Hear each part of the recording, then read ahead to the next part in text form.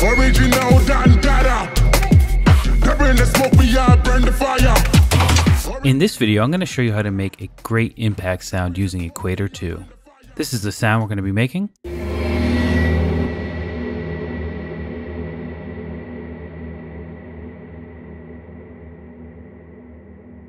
And that tail goes on for a long time. It sounds really great. It's really simple to do. Let's go ahead and click New and get started.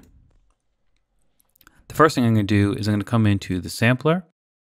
And if I come in here and type in water, there's a thing called water scrape texture. And if I load that, it's loading the file, but there's actually 7 files in here. So it's like a round robin. Every time I play it, it's going to scan through the files of the different 7 hits and play them. So let's just check these out. That's 1, 2. You can get the idea here that they're all very similar, but each one is different in, a myriad of ways. But they're all going to be able to stay in the sort of the same space, so it's perfect for what we're doing here. So that's pretty much all you need to do. That, and if you jump into effects and come in and add big reverb, and maybe choose a preset like massive and bright, and we already have a really great impact, but we can make it a lot better. Let's come in and activate this other one, and in wavetable, I'm going to come to single cycle and just load up a sine wave. Go ahead and solo it for now. And that's what we have. But what I want to do is take the coarse pitch here and route it to LFO2. I'm going to come into modulation, LFO2, make sure it's going over there. 50% seems about right for now. And let's listen to what we got now. And in fact, I'm going to jump into effects and just bypass that big reverb for a second. We're going to put it in at the end. Next thing I want to do is take the frequency and bring it way down. Like way down, almost to 0, but just maybe 0.03, 0.02. All right, so I'm just having it go up right here. But what I want to do is change the polarity to bi. All right, and I'm going to pull the level way down. So let's listen to those two together.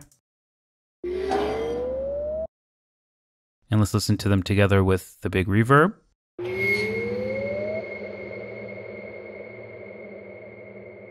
I might even pull it down a little bit more. I just want it to be kind of in the background, and especially on the reverb tail, to have that sign ring out over time. The next thing I want to do is jump in and leave it on granular here. And instead of textures, I want to come into the Foley folder. But before I do that, I actually want to come in here and type in water again. And here we can actually look inside of the water scrape texture folder and see the 7 different sound files. But that's not what we're looking for here. Here we're looking for Foley. So again, I'm going to come in here, and I really like the bubble wrap noises. So I'm going to double click to load that up and solo it. That's what we got. Maybe change up the position. And for this one, I want to take the level and send it to LFO2. Let's go 3 this time. 100%, perfect. Come over to LFO3 and let's do falling sawtooth. And I'm going to turn on sync. And right now I've got a bar long MIDI note triggering this effect. So I'm going to bring this up to a little bit over a bar. So if this is a bar, I want to go a little bit past that. Only because I don't want it to kind of come in and go back up again. But I'm going to pull this down and let's see what it sounds like.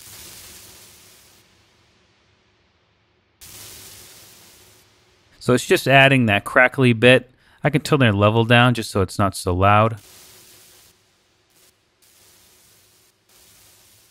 Just adding that upper frequency content, nice crackles, and of course we can use the index knob here just to cycle through the different ones. We can change the position. I also like to boost up the random position. Again, so it's a little bit different every time. Perfect. Let's listen to all 3 together. So you can really begin to understand how we're building this complex impact sound. Speaking of impacts, if we actually jump back in here and turn the offset over to right around here, it's going to be more of an impact.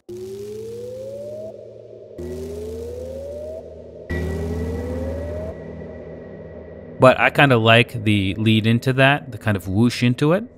Another thing that we can do to make this even bigger is come in and turn on another sound engine. Again, wavetable, sine wave is perfect. And I'm going to come into routing. And instead of going to filter 1, I'm just going to have this go straight out to the dry. And I'm going to turn this into a bass note. So again, what I want to do is come into maybe envelope 2, and let's just make it something like this. And then send the level of this to envelope 2. 100%. And if I solo that, that's what it sounds like. That's kind of the shape of it. Probably shorten it a little bit. And what I want to do is just bring this down 3 octaves, just because of where the MIDI note is positioned inside of the MIDI clip. And there we go. We got like a punchy subby bass. And if we were looking for just an impact into a breakdown or something like that, this is what we would do. And we could easily bypass it by muting it, or just turn off the sound engine when we're using it inside of the track for a new verse or the chorus or whatever.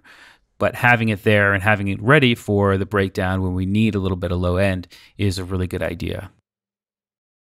So here's everything together. All right, we can pull up the release time if we wanted to, just so it kind of, yeah, much better.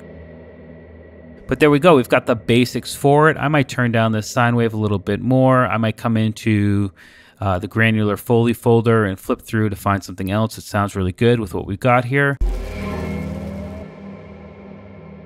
Like that one sounds really good. Maybe turn it down a little bit more.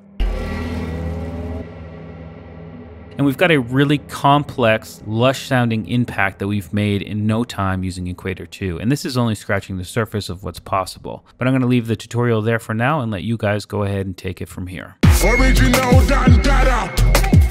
They bring the smoke, we are